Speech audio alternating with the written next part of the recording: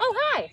I'm Jenna from the Lindsay Wildlife Experience, and today I'm going to show you a very cool way that you can learn more about the types of animals that live all around you. Now, you may have heard the phrase, take only pictures, leave only footprints, which is another way of saying you should leave no trace. But what if you could take an animal's footprints home with you? That's what we're going to do today. I'm going to show you how to find and cast animal tracks, and even how you can tell the story of an animal by interpreting its footprints.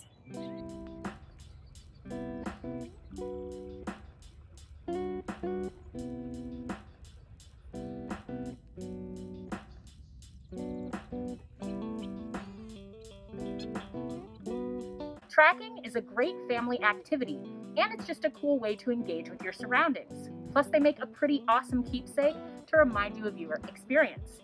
Here I have a selection of track casts that my family and I made on a trip to Yellowstone when I was just 7 years old.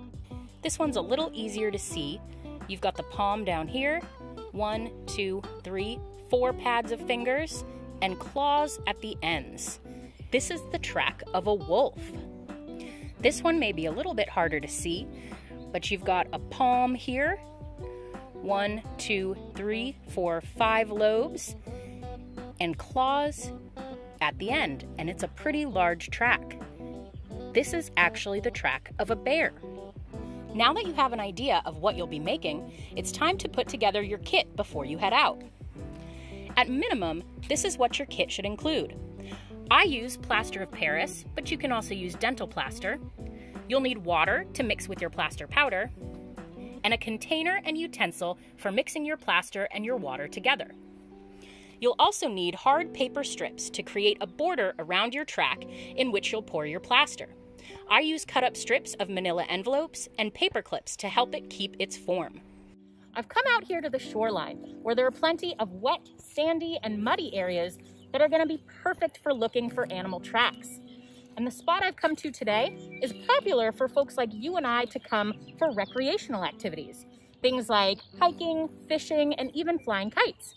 But it's also an area where wild animals come to get the resources they need to survive. Things like food, water, and shelter. So let's take a look. As I head towards the muddy banks of this inlet, I start to see tracks crisscrossing along the mud. It almost looks like a wildlife freeway. Here are some tracks clearly indicating that an animal was headed in a particular direction. In some areas, you may be able to interpret what the animal was doing. Here, we see a trail of tracks heading towards the water, and then tracks heading back away from the water. Before I cast my track, I'm going to document it in my nature journal. I'll take measurements of the length and width and do a quick sketch for later reference. I have an idea of who made these tracks, but do you have any guesses?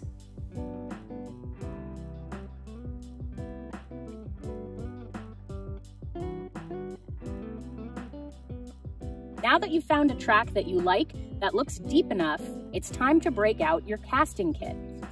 First, you're going to want your hard paper strips to create a border around your track. This is going to provide a dam so that your plaster does not go outside of the track. Then, you're going to take your water and your plaster in your container with a mixing tool.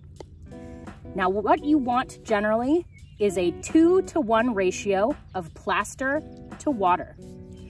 So I'm gonna eyeball how much water to put in here, and then I can always add more if it's not enough. Then you're gonna start mixing, and what you want is your plaster to become the consistency of pancake batter.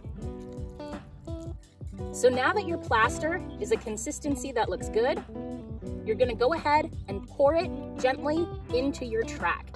And I'm gonna start kind of right in the middle of this footprint and go out into the toes so that I make sure all those areas are covered. And I'm gonna get both of these tracks that are right next to each other.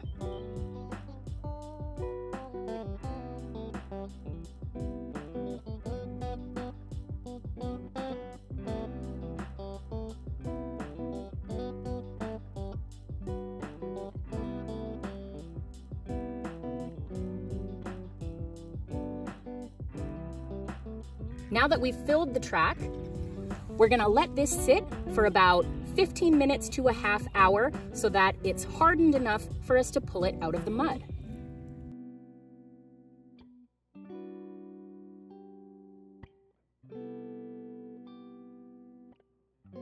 All right, our track's been sitting for about 20 minutes to a half hour, and I think, based on touching the back of it, it feels pretty solid, pretty dry. So we're gonna go ahead and reveal what we've got. So you can just gently peel away your border.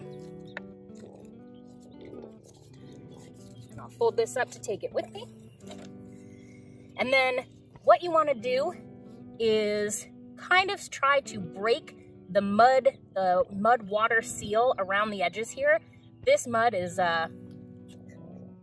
pretty challenging, so I'm gonna dig around the edge of it a little bit to try to break that seal so that it doesn't stick down into the ground.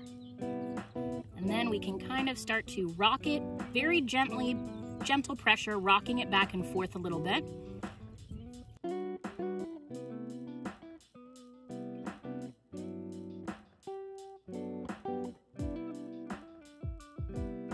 Now there's a lot of excess mud on this track, and we want to leave some of it behind. So I'll clean off some of the mud very gently, but we'll take the track home and let it set for 24 hours until it's fully hardened. Then we'll rinse off any remaining mud so the track details are visible. We also want to leave no trace that we were here by picking up any bits of plaster we may have missed and packing it out in your container.